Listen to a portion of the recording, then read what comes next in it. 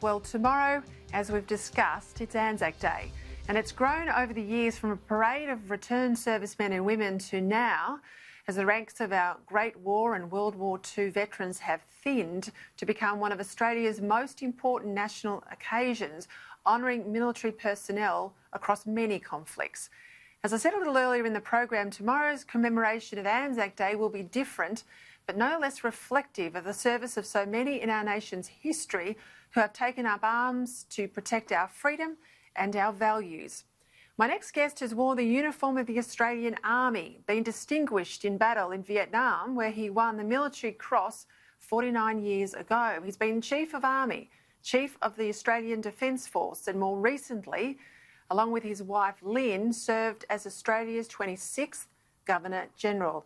I'm delighted to welcome General the Honourable Sir Peter Cosgrove to the show, live from Sydney. Thank you so much for your time on Anzac Eve. It's a real thrill for me and my viewers to have you on the show. How will you commemorate tomorrow? Well, I won't be able to march, and for 5 years while I was in the Governor-General's job, I was generally officiating on Anzac Day somewhere, overseas or here. I was looking forward to tramping down the road with my veterans group tomorrow. Now, the closest I can go is I'm wearing my regimental tie. So tomorrow morning, up early, I will be out on the balcony of our home unit listening out for the strains of The Last Post, ringing out across the Lower North Shore. And if it's not loud enough, I've got my own version, I'll play that, you'll hear it. But more seriously, I think it's such an amazing time, such a weird set of circumstances. Australia feels like it's been through the 10 plagues of Egypt. The only thing we haven't had are the grasshoppers at the moment, but they're somewhere, I'm sure. To be in this situation, I have to say my full admiration for governments and the community for getting this right. And what's been decreed for gatherings tomorrow is entirely correct. So we will park our reunions till it's right to do so. But tomorrow we'll still be thinking of all those people, the sort of 60,000 who entered permanent social isolation. They're in war cemeteries. And we'll think about the ones who are still living, still in uniform. And we'll also, and I want to say a bit about this later, Peter, is about we can expand our thoughts tomorrow to a whole bunch of first responders, the people who keep us safe day in, day out, not least those people who are ministering to sufferers of coronavirus. Yeah, let's get to that in just a moment. I'm absolutely keen to get your thoughts.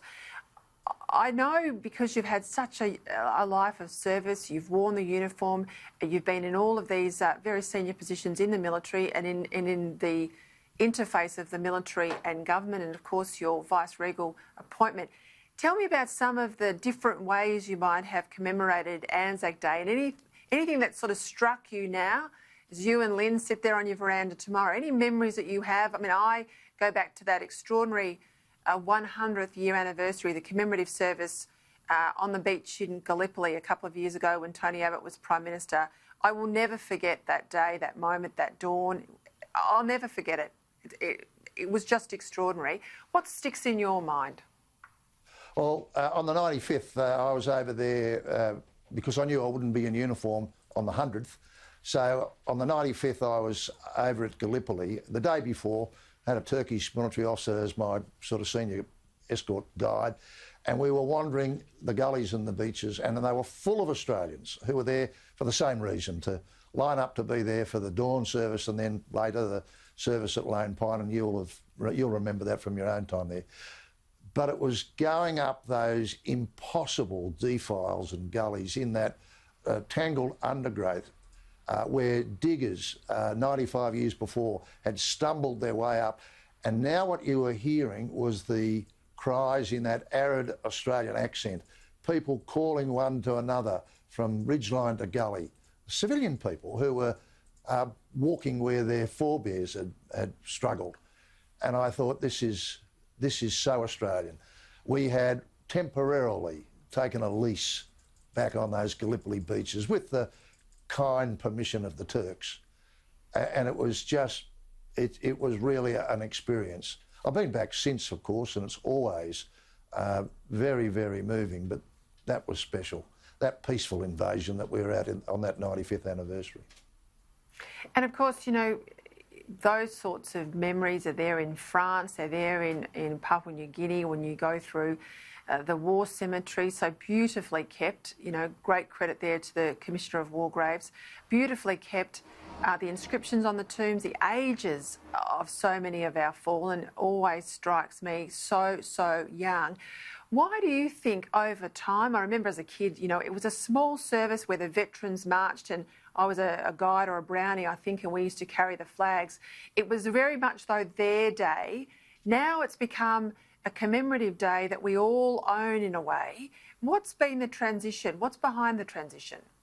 Wouldn't it be lovely just to know that? I mean, it has grown like topsy. I can recall back in the early 50s, which was when, as a little fellow, I was watching my father and grandfather march in Sydney down George Street, and thousands and thousands of marches, and the crowds were good, but it was all over Red Rover in a few hours. There was none of the lead-up in the media. It was just sort of, well, there'll be Anzac Day and people will march. And it was good for the returned servicemen and women, but for the rest of the community, it was something you did for an hour or two, and then, I don't know, the football or something else would be on. It was a day off. But now it's become this hugely significant national moment. And I've said to veterans groups who sometimes in the past have felt proprietal about Anzac Day, well, yes, we are to some degree custodians of the spirit of Anzac, but the people of Australia own Anzac Day.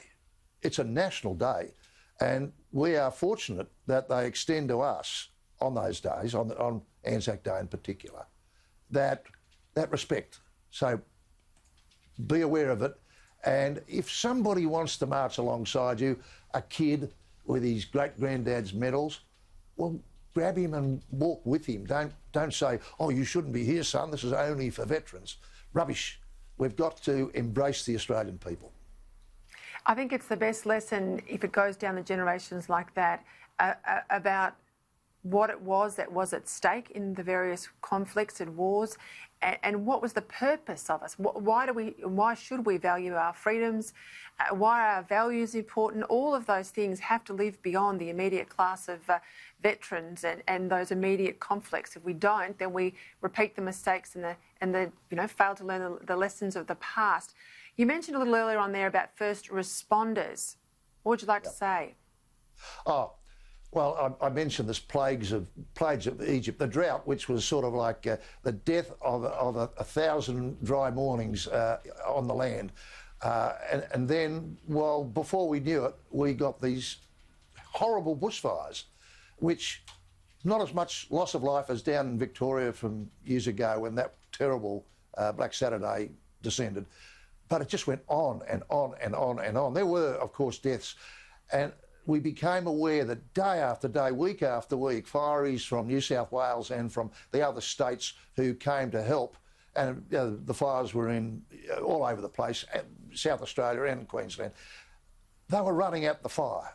And we came to see that we had these people operating with the same sort of courage as we prized in our men and women who wore our uniform in harm's way overseas. These were our local heroes.